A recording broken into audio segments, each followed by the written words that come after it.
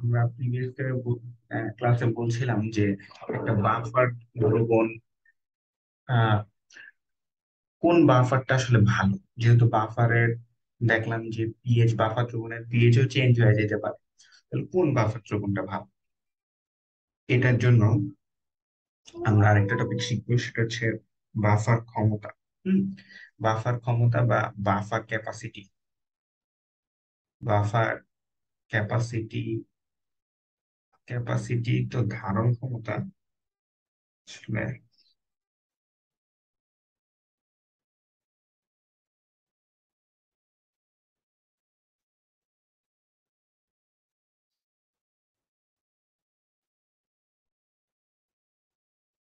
আচ্ছা, বাফার ক্ষমতাই শিখো। তো বইয়ের মধ্যে যদি এটা অন্যভাবে লেখা থাকে, বাফার শক্তি বা এরকম যদি লেখা থাকে, তাহলে ওইটা হবে না। আসলে ইংলিশটা যেন বাফার ক্যাপাসিটি।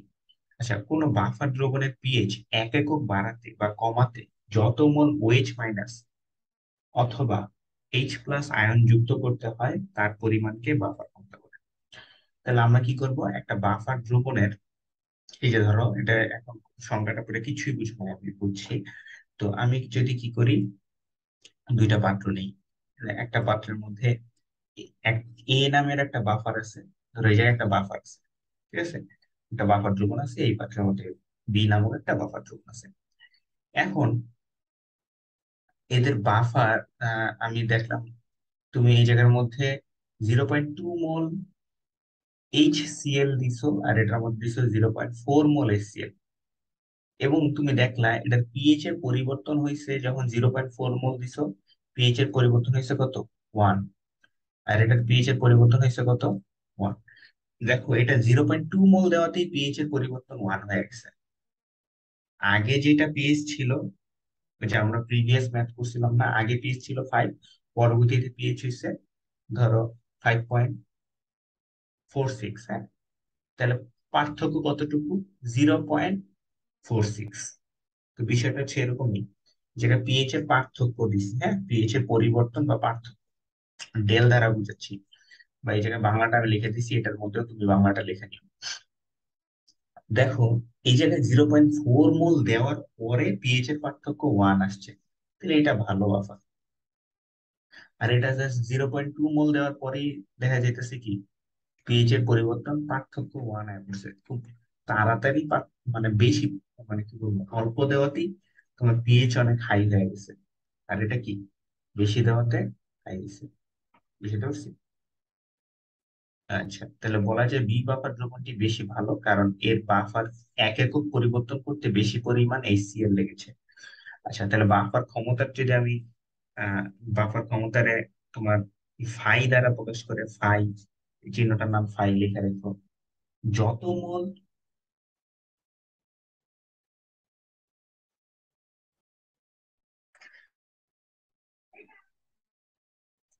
যত মোল এইচ প্লাস বা ওএইচ যুক্ত করা যায়, ফাই এর সূত্র কি, যত মোল এইচ প্লাস বা ওএইচ মাইনাস যুক্ত করা যায়, আর নিচে হবে কি পিএইচ এর পরিবর্তন, ঠিক আছে, ফাই এর সূত্র। Just এটা একটু জেনে রাখো। আচ্ছা, এখন আমরা আসবো আমাদের সেকেন্ড টপিক, ক্ষারীয় বাফার। ক্ষারীয় বাফার সম্বন্ধে আমরা হালকা একটু বলছিলাম, এখন আমরা ডেপথে যে শিখবো ক্ষারীয় বাফারটা কি। তাহলে দেখো, দুর্বল ক্ষার থাকবে এর মধ্যে এবং লবণ থাকবে। তো লবণের মধ্যে একটা অংশ আসবে শক্তিশালী অ্যাসিড থেকে, আর অপর অংশটা থাকবে দুর্বল ক্ষারের অংশ। ওকে, এক্সাম্পল হিসেবে আমরা নিয়েছি হচ্ছে NH4OH, অ্যামোনিয়াম হাইড্রোক্সাইড এবং অ্যামোনিয়াম ক্লোরাইড। এই অ্যামোনিয়াম হাইড্রোক্সাইডের অ্যামোনিয়াম, এই দেখো এটা একটা ক্ষার, এই যে এগুলো সব ক্ষার, আর এগুলো হচ্ছে লবণ। দেখো, এই অ্যামোনিয়াম হাইড্রোক্সাইডের এই NH4টা এই লবণের মধ্যে আছে, ঠিক না? আর এই NH4টা আসছে কোথা থেকে, আহ এই লব এই এই লবণের থেকে, সরি, ক্ষারের থেকে, দুর্বল ক্ষারের থেকে। আর এই সিএলটা আসছে NaCl এর থেকে, ঠিক আছে, বা KCl এর থেকে, বা অন্য কোনো একটা শক্তিশালী, সরি, HCl এর থেকে আসছে, এটা না। শর্ত হচ্ছে কি, এই অপর অংশটা আসবে কি কোনো শক্তিশালী এসিড এর থেকে, ঠিক আছে? HCl এর থেকে আসছে Cl টা, ওকে। ওকে, এরপরে NH4OH আর হচ্ছে NH4 2 NH4 2 SO4, ঠিক আছে? আর CH3NH2, আর এই যে CH3NH2 H+ আয়ন আর। আচ্ছা, যাই হোক, আশা করি তুমি বুঝতে পারছো। এই SO4টা আসছে H2SO4 এর থেকে, ঠিক আছে? H2SO4, SO4 এর যোজনী 2 দেখে যেটা দিছে, আর NH4 এর যোজনী 1 আর দিছে। আচ্ছা, এই জায়গাও এই ক্লোরিনটা আসছে HCl এর থেকে, ওকে। তো এইভাবে বিষয়টা। এখন আমি এই টপিকটা আসলে খুব ডেপথের থেকে বুঝাবো না। আহ, যেহেতু এইচসিডি ও ব্যাপারটা বুঝাই দিছি, এই জন্য আমি এত আহ, ওই জায়গায় অনেক পেঁচাইছি, এই জন্য এটা তাড়াতাড়ি যাবো, হ্যাঁ। আচ্ছা, সরাসরি যদি না দেওয়া থাকে, এরকম ভাবে সরাসরি বাফার না দেওয়া দেওয়া থাকতে পারে। আচ্ছা, আশা করি তুমি এটা বুঝছো, ঠিক আছে? এটা একটু বোঝার চেষ্টা করো। আমি তোমাকে অলরেডি তৃতীয় চ্যাপ্টারের মধ্যে এরকম মুক্তজোড় ইলেকট্রন বুঝাইছি। CH3NH2 এটা একটা ক্ষার।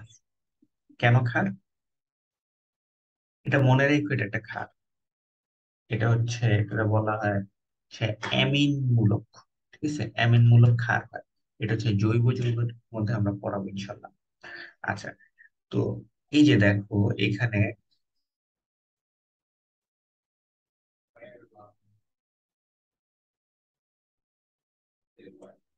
এখানে এর সাথে একটা ক্লোরিন যুক্ত হয়েছে, আর এই জায়গায় একটা হাইড্রোজেন যুক্ত হয়েছে, হাইড্রোজেনটা প্লাস আকারে দিচ্ছে, ঠিক আছে? ওকে,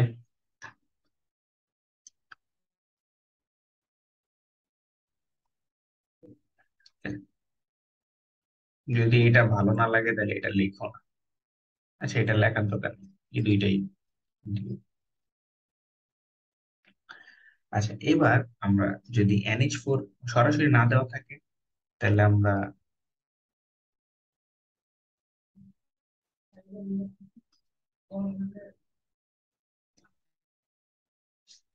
যদি সরাসরি না দেওয়া থাকে, এরকম যদি বলে এটা কি বাফার দ্রবণ কিনা, তাহলে আমরা দেখবো, বিক্রিয়া দেখাবো। বিক্রিয়া দেখায় দেখলাম যে NH4OH এই Cl এর সাথে বিক্রিয়া করে NH4Cl তৈরি করে, যেখানে এই এখানে এটা হচ্ছে কি একটা দুর্বল ক্ষার, আর এটা হচ্ছে কি লবণ। লবণের এই Cl টা আসছে হচ্ছে আমরা শক্তিশালী অ্যাসিডের থেকে HCl এর থেকে আসছে, ঠিক আছে? আর NH4টা লবণের সাথে ক্ষারের সাথে মিলাইছে, ক্ষারের অংশের সাথে, ওকে। তারপরে NH4, তাহলে এটা একটা বাফার। এটা কি এই জায়গায় একটু লেখা নিও, দুর্বল ক্ষার, সরি লেখা ফেলেছি, দুর্বল ক্ষার লিখে দিই, আর লবণ, তাহলে এটা একটা কি বাফার ধ্রুবক। তো NH4Cl এবং NOH কি বাফার ধ্রুবক? তোমার জিজ্ঞেস করছে। এটা কিন্তু ক্ষার, শক্তিশালী ক্ষার। এটা কি শক্তিশালী ক্ষার? এটা কি শক্তিশালী অ্যাসিড? এটা কিন্তু শক্তিশালী ক্ষার, লেখা রেখো। আর এটা কি দুর্বল ক্ষার। তো শক্তিশালী ক্ষার এবং, ও এটা কিন্তু দুর্বল ক্ষার না, এটা দুর্বল লবণ, সরি এটা লবণ। লবণ দুর্বল না, লবণ শক্তিশালী, এটা লবণ। তা ক্ষার এবং লবণ তো বিক্রিয়া করে আমরা জানি, বিক্রিয়া করে NaCl তৈরি করছে, এবং আরেকটা এটাও NaCl কি লবণ তৈরি করছে, এবং কি তৈরি করছে, দুর্বল ক্ষার তৈরি করছে। তাহলে এই জায়গায় আগেই একটা লবণ ছিল, এবং লবণটা একটা শক্তিশালী ক্ষারের সাথে বিক্রিয়া করে দুর্বল ক্ষার তৈরি করছে। তাহলে এই যে লবণ পেয়ে গেলাম, এই লবণের NH4 আছে এবং দুর্বল ক্ষারের NH4 আছে, মিলাইছে। এই যে আমাদের উদ্দেশ্য সফল, এই দুইটা পেয়ে গেছি যেহেতু, তাহলে কি আমাদের বাফার দ্রবণ হবে এর দ্বারা। আচ্ছা, তাহলে ক্ষারের, ক্ষারীয় বাফার দ্রবণের পিএইচ এর সূত্রটা হচ্ছে কি, POH সমান সমান PKB প্লাস log 10, ঠিক আছে? এই জায়গায় পি, কে এ না, এখন এই জায়গায় বি ফর বেস, মানে ক্ষার, ঠিক আছে? উপরে থাকবে লবণ, নিচে থাকবে কি আগের ছিল উপরে লবণ নিচে এসিড, এই জায়গায় লবণ, আর নিচে থাকবে কি ক্ষার, বেস। বেস মানে ক্ষার। আর আরেকটা জিনিস মাথায় রাখতে হবে, পিএইচ বার করার ক্ষেত্রে পিএইচ প্লাস POH সমান সমান 14, এটা হলো 25 ডিগ্রি সেন্টিগ্রেড তাপমাত্রা, ওকে। এই জিনিসটা হচ্ছে তুমি অলরেডি, তোমাকে আমি বলছিলাম, যা NH4OH আর NH4 সিএল, এই দুইজন এক্সাম্পল হিসেবে আমি নিচ্ছি। এরা, ও হ্যাঁ, এই জায়গায় দুইজনকে নিছি। একটা হচ্ছে দুর্বল ক্ষার এবং লবণ। আর লবণের একটা অংশ হচ্ছে এসিড, দুর্বল ক্ষারের অংশ। আর অপর অংশটা কি, শক্তিশালী এসিড থেকে আসছে, ক্লোরিন অংশটা। ওকে, এই যে গুলো বারবার বলতেছি, এগুলো মাথায় রেখো। আর লবণটা কি, শক্তিশালী, যেহেতু শক্তিশালী একটা এসিড, এই লবণের একটা অংশ শক্তিশালী এসিড থেকে আসছে, তাই লবণটা শক্তিশালী।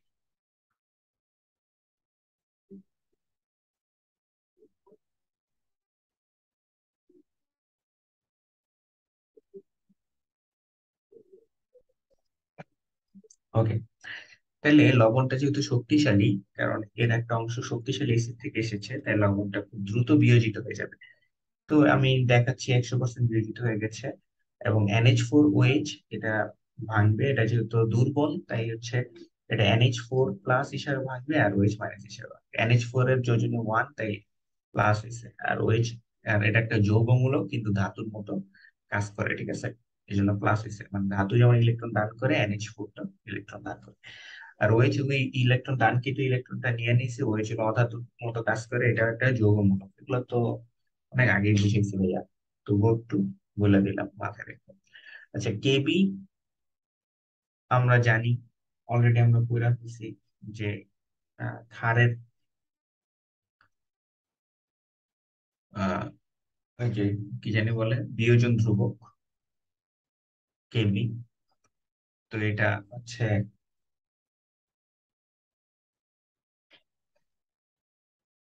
এটাকে এইভাবে লিখি, উপরে হচ্ছে আহ উৎপাদের ঘনমাত্রা গুলো লিখি, আর নিচে হচ্ছে বিক্রিয়কের ঘনমাত্রা। ওকে, আবার এটা ইউজ করতে যাও না, এটা কিন্তু, এটা তো সাম্যাবস্থায় উপনীত না। তো ওই এসিডের মতো এইখানেও একই কথা হবে, উপরের দিকে যেটা নিব এটা হলো দ্রবণের যতগুলা NH4 আছে সবগুলাই নিব। এখন এইখানে আমাদের, আমরা জানি যে কি বলছি, NH4Cl যেহেতু 100% বিয়োজিত হবে, তাই এই জায়গার ঘনমাত্রাটা অনেক বেশি থাকবে, NH4 এর ঘনমাত্রাটা অনেক বেশি থাকবে। হুম, তাই আমরা, আর এটা যেহেতু কমন আয়নের কারণে এই বিক্রিয়াটা আহ খুব অল্প পরিমাণে, কমন আয়নের প্রভাবের কারণে খুব অল্প পরিমাণে বিয়োজিত হবে এই NH4OH টা। হ্যাঁ, কারণ এটা অলরেডি কমন আয়ন ইফেক্ট দ্বারা আক্রান্ত। হ্যাঁ, আচ্ছা, তাই আমি উপরে এই NH4 এর ঘনমাত্রার জায়গায় এই NH4Cl লবণটা যে দেওয়া থাকবে, এই লবণটার ঘনমাত্রাটা আমরা লিখতে পারি। ঠিক আছে, ঠিক আছে, তো তো পরে পরে দেখি কি লেখছে। NH4+ আসলে NH4OH হতে এবং NH4Cl হতে, আহ NH4 আসবে আসলে NH4OH থেকে এবং NH4Cl থেকে। তবে NH4Cl এর বিয়োজন মাত্র 100%। আর NH4OH এর কমন আয়ন প্রভাব না থাকলে বিয়োজন মাত্রা হবে,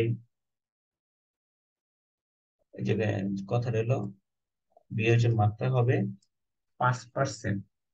এখন তো আরো কম হবে, কারণ কি বলছে কি, যদি কমন আয়ন ইফেক্ট না থাকতো তাহলে বিয়োজন মাত্রা হইতো কত, 5%। খুবই কম, অল্প। কিন্তু এখন কমন আয়ন থাকার কারণে 5% থেকেও কম বিয়োজিত হইব। তার মানে এই জায়গায় ম্যাক্সিমাম NH4 আসলে আসবে কোথা থেকে, NH4Cl থেকে। ঠিক আছে, তাই উপরে আমরা লবণের ঘনমাত্রাকে নিব। উপরে আমরা কি নিব, লবণের ঘনমাত্রাকে প্রাধান্য দিব। ওকে, এই জায়গায় যে ঘনমাত্রাটা ব্যবহার করবো এটা আসলে লবণের ঘনমাত্রা। ওকে, কারণ লবণটাই কিন্তু বিয়োজিত হয়ে NH4 তৈরি করতেছে। হ্যাঁ, আর নিচে হচ্ছে আমরা কি নিব, যেহেতু কমন আয়নের কারণে এটা যেমন আছে তেমনই থাকবে প্রায়, মানে ধরো 5% থেকেও কম বিয়োজিত হইব, মানে কত, 2%। তার মানে আমি ধরে নিতে পারি 2% তো অনেক কম।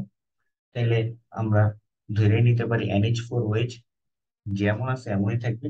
মানে শুরুর দিকে, বিক্রিয়ার শুরুর দিকে যেই ঘনমাত্রা দেওয়া থাকবে ওইটাই আমি এনে বসায় দেবো। ওকে, যেমন কমন আয়নের প্রভাবের কারণে সাম্য অবস্থা NH4OH, মানে বিক্রিয়াটা আমি দেখাইছি, পেছনের দিকে যাচ্ছে, মানে এই জায়গা থেকে এই জায়গায় যাচ্ছে।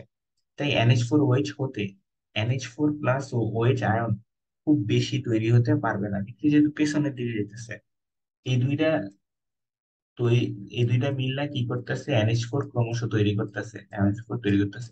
যেহেতু এরা বারবার NH4 ও সরি NH4 প্লাস এবং OH মাইনাস দুইজন মিললা NH4 OH তৈরি করতেছে, যার ফলে কি হইতেছে, বিক্রিয়াটা পশ্চাৎমুখী হইতেছে এবং NH4 OH এর ঘনমাত্রাটা বাড়তেছে, কিন্তু বিয়োজনটা কমতেছে। ঘনমাত্রা বাড়তেছে মানে কি, অনেক তৈরি হইতেছে কিন্তু এটা কিন্তু ভাঙতেছে না, ঠিক আছে। তো এটা খুব, মোট কথা NH4 OH খুব সামান্য পরিমাণে বিয়োজিত হবে। তাই NH4 OH এর ঘনমাত্রাতে আমরা আমরা বিক্রিয়ার শুরুর ঘনমাত্রাকে বসাবো, ঠিক আছে। তাহলে আমরা এই জায়গায় যেই ঘনমাত্রাটা বসাবো, যেই ভ্যালুটা বসাবো, এটা আসলে বিক্রিয়ার শুরুর ঘনমাত্রা। তো আমার কথাগুলো যদি তোমার এই জায়গার মধ্যে বুঝতে সমস্যা হয়, আমি নোটে যেটা বলছি ওইটা লিখে দেবো, ওকে। আচ্ছা, তাহলে আমি আবারও ওই জিনিসটা লিখলাম। লেখার পরে আচ্ছা দেখো তো, এই নিচে যেটা আছে এটার অনুবন্ধী ক্ষারকটাই কিন্তু এইটা, সরি অনুবন্ধী, এবার এই ক্ষারকের ক্ষেত্রে অনুবন্ধী এসিড হয়, ঠিক আছে।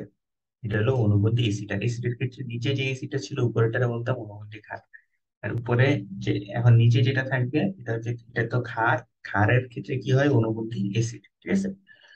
তাহলে অনুবন্ধী এসিডটাই এখানে বসাবো, কিন্তু আসলে মান বসাবো কিসের, লবণের, ওকে। আবার এটা ঘনমাত্রা বসাতে যাও না, এই জায়গায় মান বসাবো কি, লবণের ঘনমাত্রাটাই এই জায়গায় বসাবো, ঠিক আছে। কেন লবণেরটাই বসাবো, কারণ আমি তোমাকে আগেও বলছিলাম যে লবণটা সম্পূর্ণ বিয়োজিত হবে। তাই এটার এক অণু যদি হয়, এটাও কি এক অণু। তাই আমি লবণের ঘনমাত্রা বসানো যে কথা, NH4 প্লাস এর ঘনমাত্রা বসানো একই কথা। যদি এটা 1 মোলার হয়, 0.1 মোলার হয়, এটাও কি হবে, 0.1 মোলারই। এবং ক্লোরিনও কত হবে, যেহেতু ক্লোরিনও 1 মোল তৈরি হয়েছে, তাহলে ক্লোরিনও 0.1 মোলার হবে, 0.1 মোলার, হ্যাঁ, 0.1 মোলার, ওকে। আচ্ছা, clear। তাহলে আমরা বুঝতে পারছি নাকি। এখন তাহলে উপরে আমি কোনাকুনি, আচ্ছা, এটার পরিবর্তে আমি লবণ লিখে দিছি, লবণ। আর নিচে লিখে দিছি কি, ক্ষার। আর ওএইচ, ওএইচ রাখছি। এখন কোনাকুনি গুণ দিছি, কোনাকুনি গুণ দিয়া ওবি ও ওএইচ মাইনাসটা রাখছি, ওএইচ মাইনাসের ঘনমাত্রাটা রাখছি, তাহলে বাকিগুলো ওই পাশে পাঠাচ্ছি।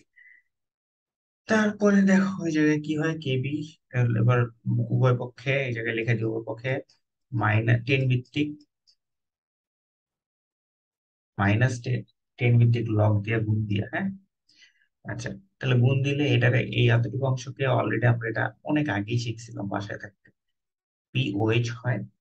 আর এই যে এটাকে যখন, এটা এখানে কিন্তু তিনটা রাশি, একটা দুইটা তিনটা, এই দুইটা যেহেতু ভাগ আকারে আছে, ক্ষার এবং লবণ, তাহলে এটা কি হয়ে যাবে,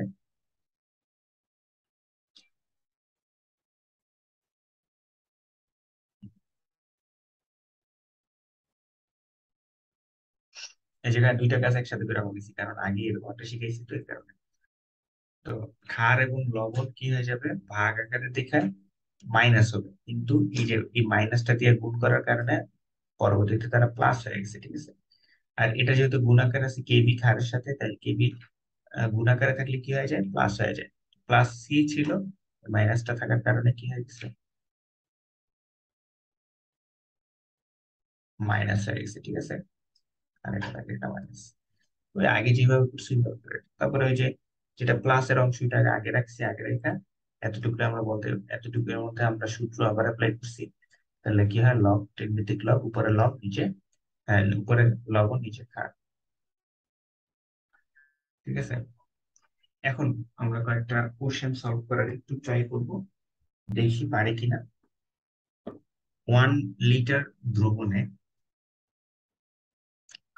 1 লিটার একটা দ্রবণ নিব, যেখানে 0.02 মোলস NH4OH আছে, একটা কেবি দেওয়া আছে, ও 0.03 মোল NH4Cl মিশ্রণ করা হলো। এটার মধ্যেই যে 1 লিটারে যে দ্রবণ ছিল এটার মধ্যেই তোমার একটা লবণ দিছে, লবণটা হচ্ছে 0.03 মোলস। তাহলে মিশ্রণে পিএইচ বের করো। তাহলে পিওএইচ সমান সমান আমরা সূত্র জানি, PKB প্লাস লগ 10 ভিত্তিক লগ, লগ লবণ মাইনাস ক্ষার। পিকেবি রে আমরা এবার লিখতে পারি মাইনাস লগ কেবি প্লাস লগ 10 ভিত্তিক লবণের ঘনমাত্রা বসাই দিছি। যেহেতু মোল দেওয়া আছে, মোল রে লিটার দ্বারা ভাগ দিলে ঘনমাত্রা হিসাব। আর এটার ঘনমাত্রা একবার সহজ সূত্র, সহজ অঙ্ক। তারপরে হচ্ছে এটার ভ্যালু হিসাব করছে 0.18, আর এটার ভ্যালু কত আসবে, 5 আসবে। ঠিক আছে, যোগ করেছি। কিন্তু এটা কিন্তু পিওএইচ এর ভ্যালু, তোমার কিন্তু পিএইচ চাইছে। পিএইচ বার করতে হলে তোমাকে কি করতে হবে, ওই যে সূত্রটা আনতে হবে, পিএইচ সমান সমান 14 - 5.18, মানে 14 - পিওএইচ করলেই পিএইচ বার হয়ে যাবে। তারপরে কোশ্চেন 2 দেখো, 500 মিলিলিটার সলিউশন, মানে দ্রবণ এ, সলিউশন মানে কি দ্রবণ, দ্রবণের মধ্যে 0.1 মোল NH4OH এবং 0.1 মোল NH4 2SO4 এর পিএইচ কত হবে? আচ্ছা, 500 মিলিলিটার একটা দ্রবণ নিচ্ছে, এটার মধ্যে তোমার ঢালছে কত, 0.1 মোল NH4OH নিছে, আর 0.1 মোল NH4 2SO4 নিছে। এই জায়গায় এটা হলো ক্ষার, আর এটা হচ্ছে লবণ। ঠিক আছে, কি ধরনের লবণ? সালফেট লবণ। ওকে, অ্যামোনিয়াম সালফেট লবণ। ঠিক আছে, আচ্ছা। পিএইচ কত এটা চাইছে, পিওএইচ।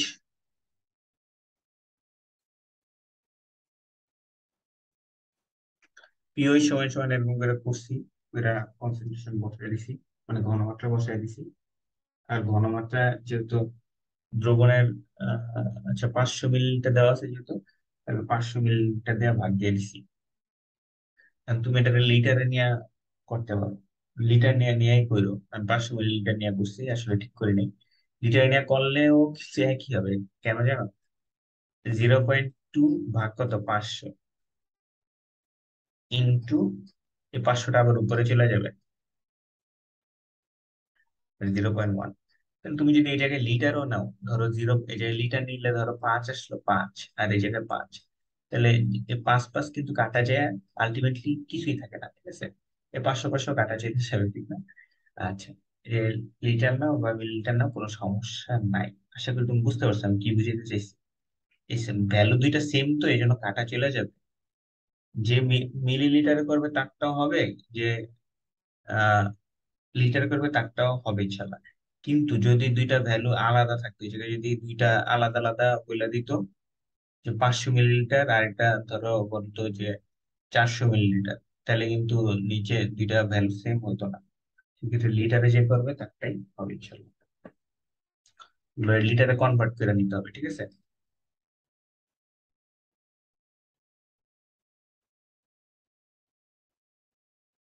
আচ্ছা। তাই দেখো, এই জায়গার মধ্যে কিন্তু আমি NH4 এর, NH4 এর, এই যে নিচে কি হবে, NH4OH এর ঘনমাত্রা বসাবো। ঠিক আছে, 0.1 মোলার। এই যে দেখো, এটা মেইন ভাগ, 0.1 মোলার, 0.1 মোলার ভাগ কত, 500।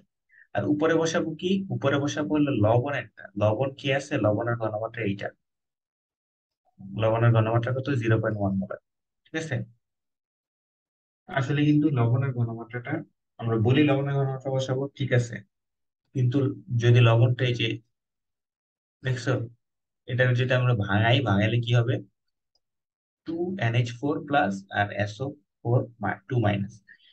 তাহলে দেখো, আসলে কিন্তু লবণের ঘনমাত্রা তখনই বসাবো যখন এটাকে ভাঙাইলেও এক অনুই থাকে, তখন লবণের ঘনমাত্রা বসাবো। যদি ভাঙানোর পর দেখা যায় যে ওই আয়নটা, হ্যাঁ, নিচে যেটা আছে তার আয়নটা যদি, মানে তার ক্যাটায়ন, হ্যাঁ, তার ক্যাটায়নটা যদি, মানে নিচে কি NH4OH আছে না, NH4OH এর একটা অংশ উপরে থাকে না, এটা বলতে পারি না NH, মানে ক্ষারের ক্যাটায়ন বলতে পারি না। ক্যাটায়ন মানে কি, প্লাস অংশটা, এই যে এনে লিখছি বেজের ক্যাটায়ন হবে উপরে, হ্যাঁ, উপরে হবে কি, বেজের ক্যাটায়ন আমরা লিখবো। ঠিক আছে, তো এই ক্যাটায়ন অংশটা কিন্তু এই জায়গায়, এই ক্যাটায়ন অংশের ভ্যালুটা বসাবো কারটা দেখা, লবণের মান দেখা। কিন্তু লবণটাকে ভাঙলে আবার দেখা যায় কি, এই ক্যাটায়ন অংশটা কি, 2 অনু হয়ে যায়, তাই 2 দিয়ে গুণ দিব, ওই যে এসিডি যেটা আসছে এই জায়গায় আর কি, 2 দিয়ে গুণ দিতে হবে। যে এই জায়গায় ওই সেম ভ্যালু রেখে দিব, লবণের যে ভ্যালু কত 0.1 মোল, 1 মোল দিয়ে করে দিব, এত খুশি থাকবো কিন্তু আসলে অঙ্ক হইব না। ওকে। আচ্ছা, এভাবে তাহলে পিএইচ বের করছি, পিওএইচ আসছে, তারপরে পিএইচ বের করছি। তাহলে এইটার ক্ষেত্রে যদি এরকম লবণ দেওয়া থাকতো তাহলে কি করতে হইতো, ঘনমাত্রা 3 দ্বারা গুণ হইতো কিন্তু, ঠিক আছে, কারণ এই জায়গায় 3। আচ্ছা, এখন আরেকটা কোশ্চেন দিছে।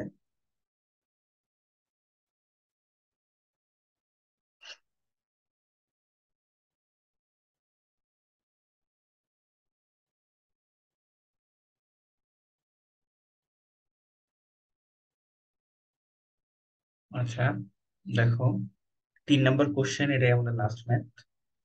0.2 মোলার এবং 500 মিলিলিটার NH4OH ও 0.1 মোলার 200 মিলিলিটার HCl এর মিশ্রণের পিএইচ চাইছে। ওকে।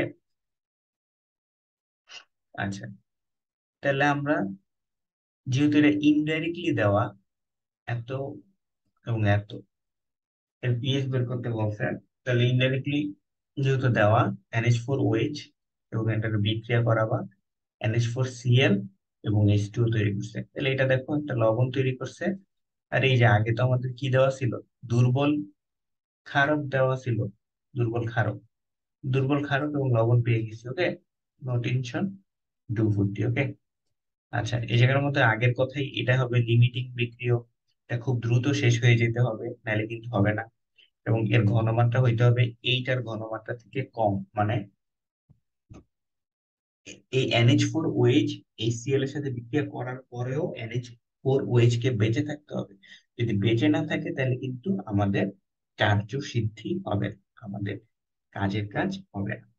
ওকে। তাহলে NH4, আচ্ছা, তাহলে শুরুতে ওই আগের মতনই ম্যাথটা, শুরুতে এর ঘন আমরা মূল সংখ্যা বের করব, m ইন্টু ভি, এন সমান সমান কি m ইন্টু ভি, যেহেতু এই জায়গায় মোলারিটি দেওয়া আছে এবং 500 মিলিলিটার দেওয়া, তাহলে কত হবে, 100 মিলি মোলস হচ্ছে। এটার ক্ষেত্রেও যেহেতু মোলারিটি দেওয়া এবং 200 মিলিলিটার দেওয়া, তাহলে কত, 20 মিলি মোলস হচ্ছে। আর এটা শুরুতে জিরো, এটাও জিরো।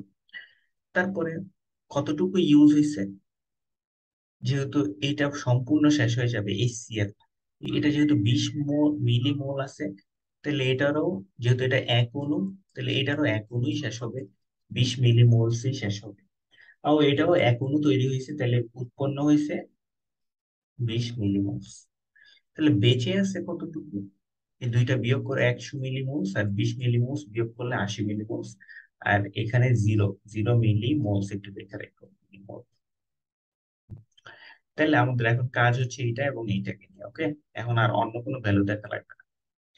তাহলে NH4OH একটা দুর্বল ক্ষার এবং NH4Cl একটি লবণ, উম, যার একটি অংশ শক্তিশালী অ্যাসিড হতে এসেছে আর আরেকটি অংশ দুর্বল ক্ষারের অংশ। ঠিক আছে, তো এই দুইজনের নিয়ে একটু কথা বলছি আর কি। এরা যেহেতু দুর্বল ক্ষার, আর এটা হলো লবণ, এই লবণের একটা অংশ আসছে এই দুর্বল ক্ষারের অংশ, NH4 অংশটা, এবং ক্লোরিন অংশটা আসছে অ্যাসিডের থেকে, শক্তিশালী অ্যাসিড।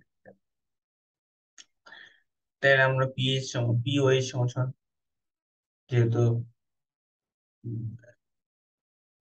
কেবি সমান সমান 10⁻⁵ ছিল, তো এটার ভ্যালু কত আসবে, 5 আসবে। ডাইরেক্ট লিখা ফেলেছি, 5 + log 10, এটাও ডাইরেক্ট লিখা ফেলেছি। উপরে বসাই দিছি হচ্ছে লবণের ঘনমাত্রা, নিচে বসাই দিছি এসিডের ঘনমাত্রা। 700 ml কেমনে হইলো, 700 ml কেমনে হইলো বলতো, এই 500 + 200 কত হয়, 700। ঠিক আছে, দুইটা যোগ কইরা নিচে হলো টোটাল ঘনমাত্রা বসেছিলাম 700 ml। ঠিক আছে, আশা করি বুঝছো। ওর পিএইচ বের করছি। আচ্ছা, তাহলে বাফার দ্রবণ কিভাবে কাজ করে, এই জায়গায় লিখবা ক্ষারীয় বাফার দ্রবণ কিভাবে কাজ করে। ঠিক আছে, আমরা এক্সাম্পল হিসেবে নিয়েছি NH4OH এবং NH4Cl এর বাফার দ্রবণ নিয়েছি। তো আমরা এখানে দেখাচ্ছি যে এটা যেহেতু দুর্বল একটা ক্ষার, তো এটা সম্পূর্ণ বিয়োজিত হয়েছে, হ্যাঁ সরি, সম্পূর্ণ বিয়োজিত হবে না, তাই উভমুখী চিহ্নটা দেখিয়েছি। এবং এটা যেহেতু শক্তিশালী একটা এসিড, সরি শক্তিশালী একটা আহ লবণ, তাই এটা 100% বিয়োজিত হয়েছে। এখন আমরা কি করবো, পাকনামি করবো। কি পাকনামি করবো, এর মধ্যে এসিড দিব এবং ক্ষার দিব। এটা যেহেতু ক্ষারীয় একটা বাফার, এর মধ্যে এসিড দিলে কি হয়, এটার পিএইচটা কি চেঞ্জ হয়। আবার আমরা ক্ষার দিব, ক্ষার দিলে এটার পিএইচ কি চেঞ্জ হয় কিনা আমরা দেখবো। তো এসিড যুক্ত করলে, এসিড যুক্ত করা মানে কি, এইচ প্লাস আয়নের আধিক্যতা বৃদ্ধি পাবে, মানে এইচ প্লাস আয়নের আধিক্য হবে, মানে এইচ প্লাস আয়নের পরিমাণ বেড়ে যাবে। আচ্ছা, তাহলে এইচ প্লাস আয়ন গুলা যেহেতু বেড়ে যাবে, এগুলা কি তৈরি করবে, এটা একটা সিস্টেম অলরেডি আছে, এই সিস্টেমের মধ্যে তুমি বাইরে থেকে একটা HCl যুক্ত করলা। HCl যুক্ত করা মানে কি, এইচ প্লাস আয়ন যুক্ত করা। তো এইচ প্লাস আয়ন কার সাথে বিক্রিয়া করবে, তোমার কমন সেন্স কি বলে, এইচ প্লাস আয়ন যুক্ত করো, বিক্রিয়া করবে হচ্ছে OH মাইনাস এর সাথে, ওকে। আচ্ছা, এবং OH মাইনাস এর সাথে যুক্ত করে পানি তৈরি করবে। আচ্ছা, আর যদি তুমি একটা ক্ষার যুক্ত করো বাইরে থেকে, ক্ষার যুক্ত করা মানে কি, OH মাইনাস, ধরো NaOH যুক্ত করলাম। ক্ষার যুক্ত করা মানে NaOH যুক্ত করলাম। আর মেইন কথা হচ্ছে OH মাইনাস যুক্ত করলাম, ঠিক না, OH মাইনাস যুক্ত করলাম। তো OH মাইনাসটা কার সাথে বিক্রিয়া করবে, সে বিক্রিয়া করবে হচ্ছে Na প্লাস এর সাথে, Na প্লাস এর সাথে, ওকে, NH প্লাস এর সাথে। আচ্ছা, এখন আমরা একটু আলাদা আলাদা করে দেখি, যদি এসিড যুক্ত করি তাহলে কি হবে। এসিডের এসিডে এইচ প্লাস আয়ন থাকবে, যা ওএইচ আয়নের সাথে যুক্ত হয়ে H2O তৈরি করবে। আর সাম্য অবস্থায় ওএইচ আয়নের ঘনমাত্রা কমে যাবে। তাই ওএইচ তাই NH4OH বিয়োজিত হয়ে ওএইচ আয়নের ঘনমাত্রা ঠিক করে দিবে, তথা সাম্য অবস্থায় সম্মুখমুখী হবে। তাই বাফার দ্রবণে পিএইচ এর কোনো পরিবর্তন হবে না, কেননা ওএইচ এর ঘনমাত্রা পরিবর্তন হয়নি। আচ্ছা, এই জায়গায় কি বলছে, আশা করি তুমি বুঝছো। যেহেতু এইচ যুক্ত করলে ওএইচ এর সাথে বিক্রিয়া করে পানি তৈরি করে দেয়, তার মানে ওএইচটা কইমা যাইতেছে, ওএইচ এর ঘনমাত্রা কইমা যাইতেছে এসিড যুক্ত করলে। তাই সাম্য অবস্থায় কি করবে, এই জায়গায় যেহেতু এই ওএইচটা কমন আয়নের মধ্যে পড়ে না, তাই সাম্য অবস্থায় কি করবে, করবে যে আরে আমার ওএইচ কমে গেছে, তাহলে আমি NH4OH কে ভাঙা আবারও ওএইচ মাইনাস তৈরি করি এবং NH4+ তৈরি করে দিই। তার মানে কি, আলটিমেটলি OH মাইনাস তৈরি করে দিতেছে কে, NH4OH, ওই যে লাস্ট সাথে লেয়ার। তাহলে OH যে H+ যে আসছে, এতে কোনো প্রভাব ফেলে নাই। এটা অনেকটা ওই যে এসিডে পড়ছিলাম না, এসিডের মতো নেই। এখন এই যে কমন আয়নের অংশটা যদি চলে যায়, সেই ক্ষেত্রে কি হয়, মানে এখন যদি আমি OH মাইনাস যুক্ত করি, সে কি করবে, কমন NH4 এর সাথে বিক্রিয়া করবে, মানে হচ্ছে কমন আয়নের যে পার্টটা এর সাথে বিক্রিয়া করবে। তো বিক্রিয়া করলে কি হবে, অলরেডি আমরা ডিসকাস করছি, OH মাইনাস তাকে যা দ্রবণে NH4 এর সাথে যুক্ত হবে এবং NH4OH তৈরি করবে। ঠিক আছে, যুক্ত হয়ে কি তৈরি করবে, সে বিক্রিয়া করে কি তৈরি করে, দেখো OH মাইনাস যদি NH4+ এর সাথে যুক্ত হয় তাহলে কি তৈরি করবে, এটা একটু লেখা রেখো, NH4OH তৈরি করবে, ঠিক না। মানে হচ্ছে কি,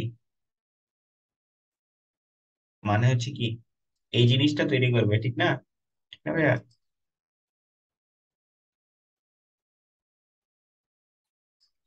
না, এই জিনিসটাই আবার তৈরি করবে, ঠিক না।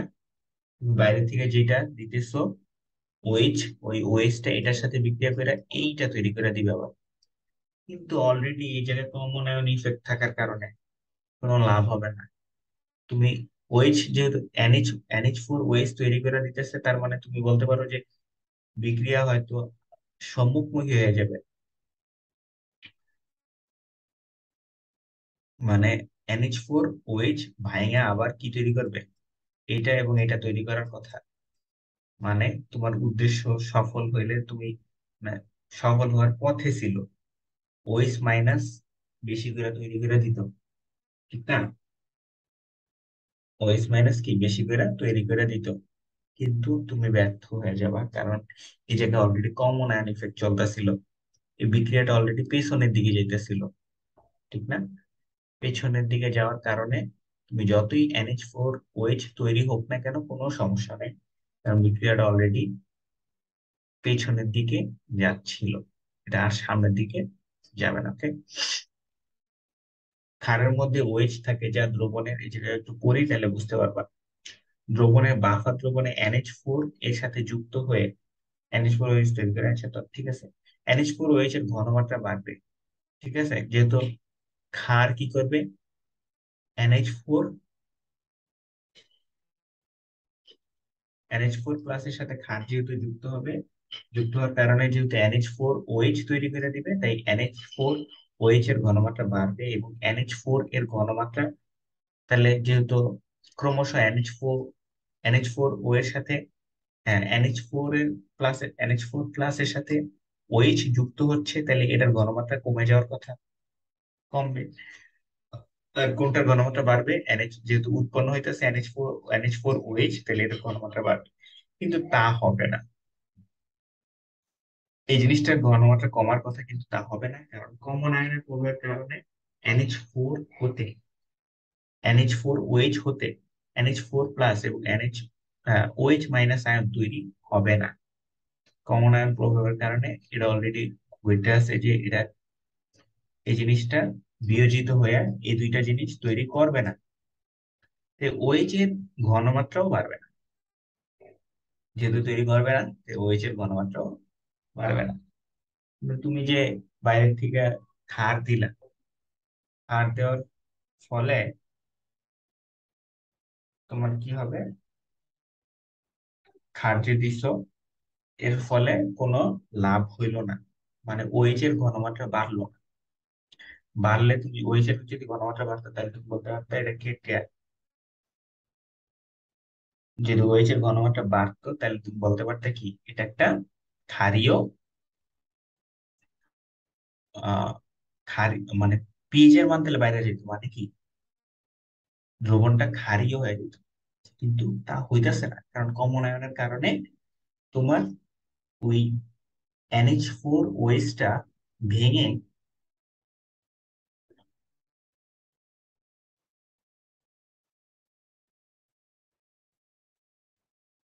NH4 OH টা ভেঙে এই দুইটা তৈরি করতেছে না। দেখো, খেয়াল করো, NH4 OH টা, তোমার তোমার উদ্দেশ্য কিন্তু ছিল NH4 OH টা যেহেতু নতুন করে তৈরি হয়ে গেছে, তাহলে এটা ভাঙা এগুলা তৈরি করব। তোমার উদ্দেশ্য কিন্তু এটা না যে এটা তৈরি করো, এটা উদ্দেশ্য না। তোমার উদ্দেশ্য হলো এটার ঘনমাত্রা বাড়াইতে পারলে তোমার কি দ্রবণটার পিএইচ টা কি বেড়ে যেত। মানে তুমি তুমি ক্ষার দিছো কি উদ্দেশ্যে? পিএইচ বাড়ানোর উদ্দেশ্যে তো নাকি? ক্ষার দিলে কি পিএইচ তো বাড়ে নাকি? কারণ ক্ষারের যে 7 থেকে 8 পর্যন্ত, 7 থেকে 14 পর্যন্ত না, হুম, যত বাড়বে তত বেশি শক্তিশালী ক্ষার। কিন্তু কি হইতেছে? বাড়তেছে না, কারণ কি অলরেডি এটা বিক্রিয়াটা পেছনের দিকে যাচ্ছে, এটা আর সামনের দিকে যাবে না, কারণ কমন আয়নের কারণে এটার ঘনমাত্রাটা, এটা ক্রমশ তৈরি হচ্ছে, এই দুইটা একসাথে মিললা এটা তৈরি হইতেছে ক্রমশ। তার মানে এই জিনিসটা আর ভাঙার সুযোগ দিতেছে না, এটা ভাঙতে পারতেছে না, এটা তৈরি হচ্ছে, ঠিক আছে, এটা পশ্চাৎমুখী হয়ে আছে, ঠিক আছে। অপরপক্ষে NH4Cl শক্তিশালী লবণ হয়, এটি 100% বিয়োজিত হয়ে যাবে, যার কারণে দ্রবণে পর্যাপ্ত পরিমাণ NH4 আয়ন আছে। তাই NH4 আয়নের ঘনমাত্রা কমে গেলেও খুব বেশি কমবে না, অর্থাৎ সামান্য কমবে, তাই OH মাইনাস এর ঘনমাত্রাকে বাড়তে দিবে না। ফলে আয়নের বাফার দ্রবণের OH আয়ন বাফার দ্রবণের পিএইচ এ প্রভাব ফেলতে পারবে না। হ্যাঁ, ঠিক আছে। তারপরে আরেকটা যে সুযোগ ছিল ওইটাও রহিত হয়ে গেল কিভাবে? দেখো, যেহেতু NH4Cl একটা তীব্র, মানে এটা শক্তিশালী, 100% বিয়োজিত হয়ে যাবে, তো এর NH4 প্লাস এর ঘনমাত্রা অলরেডি, মানে অনেক বেশি, অনেক, দ্রবণের মধ্যে NH4 প্লাস এর পরিমাণ অনেক বেশি আছে। এখন তুমি বাইরের থেকে যতই OH মাইনাস দাও, ওএইচ মাইনাস যে দিছো সে এটার সাথে বিক্রিয়া করার পরেও অনেকগুলো NH4 প্লাস থেকে যাবে। ঠিক আছে, NH4 প্লাস থেকে যাবে, আলটিমেটলি কোনো সমস্যা হবে না। বুঝাইতে পারছি? আচ্ছা, মানে বুঝাইতে বিষয়টা হচ্ছে এরকম। আহ, তোমার ধরো যার কাছে কোটি টাকা আছে তার থেকে যদি তুমি 50,000 টাকা সরায় নাও, তার কিন্তু কোনো ওরকম ইফেক্ট ফেলবে না। কিন্তু যার কাছে জাস্ট 1 লাখ টাকা আছে, তার থেকে যদি তুমি 50,000 টাকা সরায় নাও, তাহলে অবশ্যই তার কাছে থাকবে আর কত, 50,000। সে কিন্তু ঠিকই, তার মধ্যে কিন্তু সে ঠিক ইফেক্ট করতেছে, সে কিন্তু বলবে আরে আমার টাকা তো লাগছে। বুঝতে পারছি? তো এই ছিল তোমার সাথে আমার বাফার প্রমাণের ক্লাস। আশা করি যে তুমি বুঝতে পারছো, এবং তোমাকে যে যে কাজগুলো দিচ্ছি করবা এগুলো সুন্দরভাবে করবা, কোনো সমস্যা হলে জিজ্ঞেস করবা, এবং অবশ্যই ভালো করে পড়বা যেহেতু সময় কম। এখন আমরা রেগুলার ভিডিও দিব এবং রেগুলার ক্লাসগুলো শেষ করবা। আল্লাহ হাফেজ।